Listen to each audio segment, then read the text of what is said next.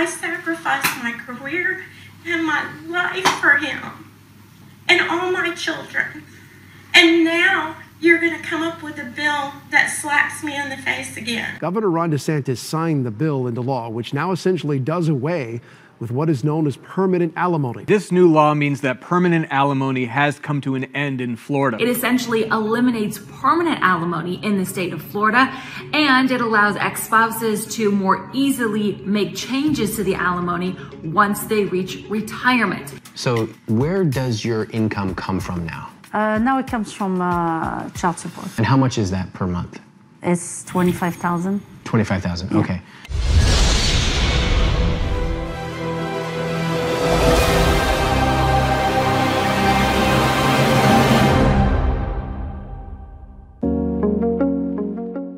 Welcome to Manosphere Highlights Daily.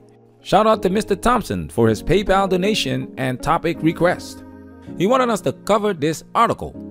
Florida Governor DeSantis signs bill ending permanent alimony. Of course, we'd like to provide you with footage, so here's a clip that covers a substantial portion of what's written in this article. Judges can now reduce or terminate alimony support or maintenance payments after considering factors like the age and health of the person making the payments, the retirement age of that person's occupation, the economic impact a reduced alimony would have on the recipient of the payments, and the motivation for retirement and likelihood of returning to work for the person making those payments. Now, this bill will also set a 5-year limit on what is known as rehabilitative alimony, which is intended to provide financial support to a spouse until they are financially self-sufficient. And under the new law, couples married for less than 3 years will not be eligible for alimony payments. And now you have to be married 20 years or longer in order to be eligible to receive payments for up to 75% of the term of the marriage. For men, this is great news. And of course, women don't like this because women are not only the biggest recipients of alimony and child support, but also the biggest abusers of alimony and child support. I don't think Natalie has ever thought of herself as someone who doesn't have the money. But she doesn't have the money to start another restaurant. She lives paycheck to paycheck. This quote-unquote paycheck comes from child support and alimony, and she's spending it like crazy. More about this woman later, but this video focuses specifically on exploring this intriguing aspect of the article. Let's read.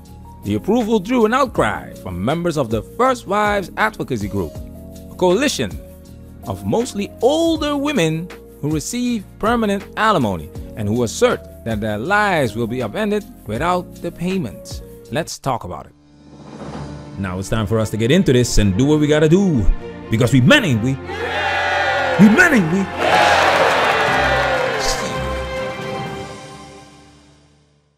Camille Malone, 5-ish, says the recent change to Florida's alimony laws has her wanting to change her allegiance. Well, I'm really disappointed because I'm a Republican.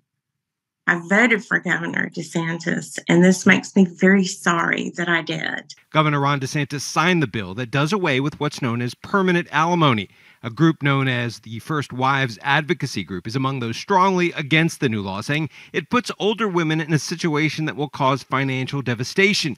Camille, who was married for more than 30 years, says she agrees and made concessions in her divorce based on getting alimony for life. They don't give it out very often.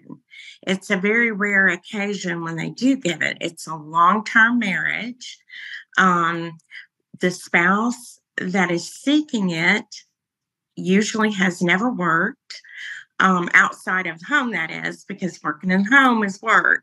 I'm so glad that she said that working in the home is work, because in contrast to the husband paying permanent alimony after the marriage has ended, she's not required to continue to perform her household duties for the ex-husband. She doesn't have to cook for him, clean his house, or wash his clothes. Can you imagine the governor signing a permanent housewife bill or permanent homemaker bill? You're not married anymore. The contract has ended. Your ex-husband does not have to take care of you anymore, at least not permanently. However, context is everything. Check this out. I definitely spend a minimum of $500,000 a year in shopping. I believe money is meant to be spent. If I want to burn it, it's up to me. But I don't think you can burn money. It's illegal. Okay, take it back. Not burning money. This is from a show called How to Get Rich. Finance expert Ramit Sethi works with people across the US to help them achieve their richest lives.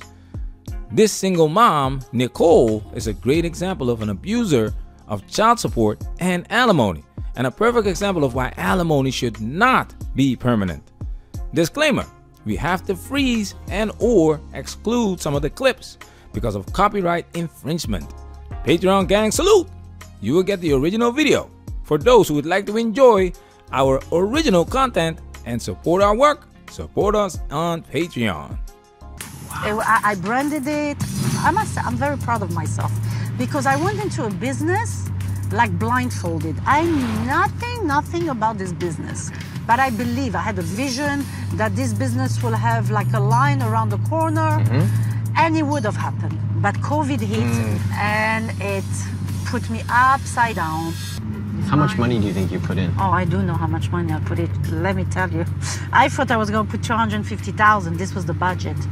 And I was so busy building this that I didn't even see how many checks I was writing. Later, 1.5 million. From 250,000 to 1.5 million. Don't ask me how. Oh, wait, of course I have to ask you how. how. Because I don't even know how. But that's 6-7 times more. I know.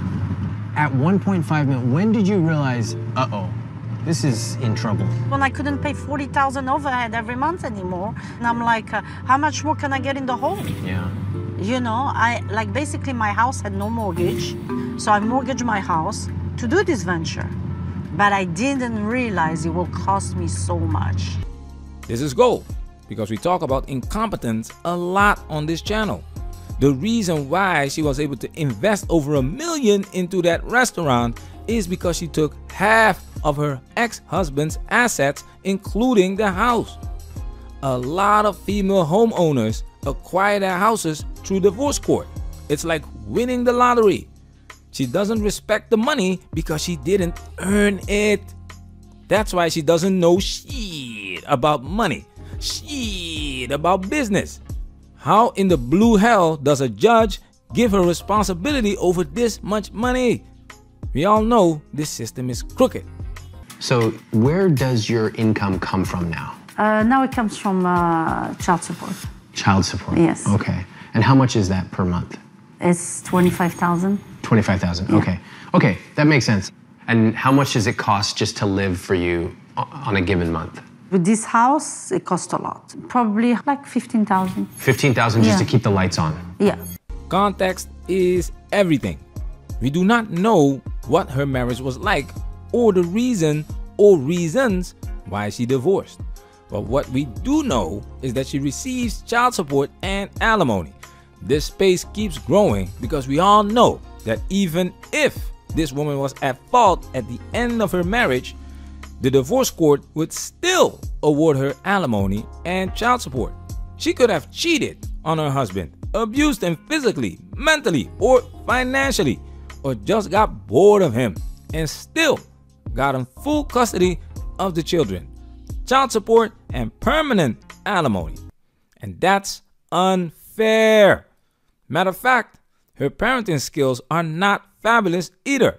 I've seen my mom throw away a lot of her money. She'll really quickly and really easily buy an expensive handbag or a ton of clothing, and then it was difficult for her to pay for my college tuition.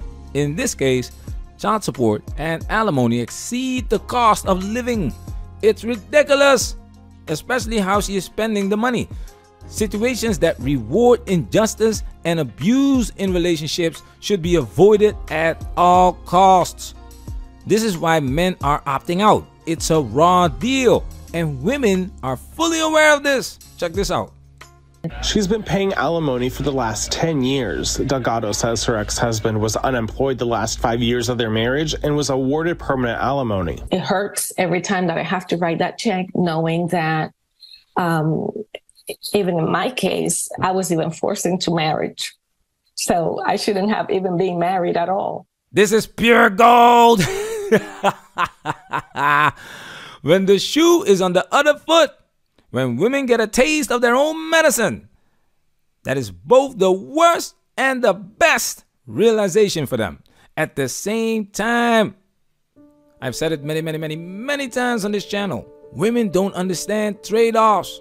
They want to have it all. Women don't respect the law of cause and effect.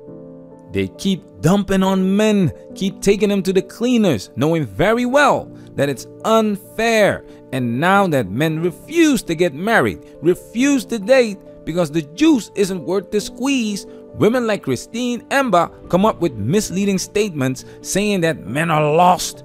You can't make this stuff up. Even Stevie Wonder can see that this is a foolish deal for men.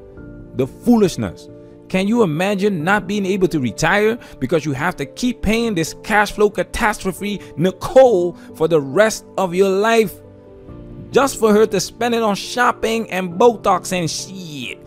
This woman right here married her husband when he was earning money. I'm very curious how she got forced into marriage.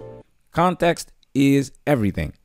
Now, to be fair, we have to give credit where credit is due.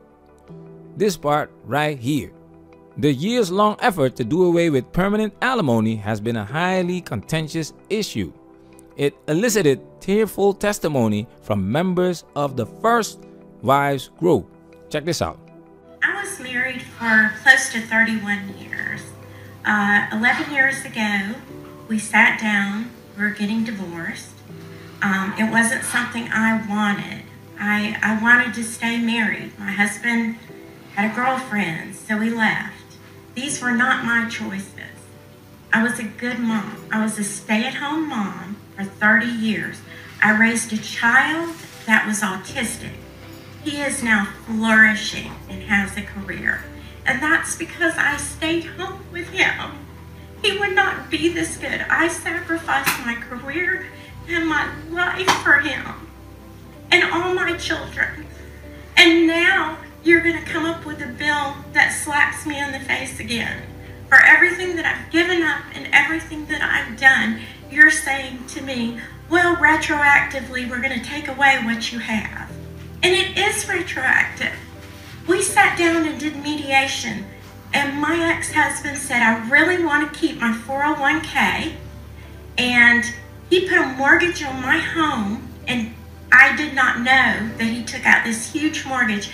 He said, if you will pay the payments out of the alimony and let me keep my 401k, then I will give you permanent alimony without having to go to court. I had no money to get an attorney and pay to go to court. So I took this deal. And I have been fighting this bill for 10 years. Once again, context is everything.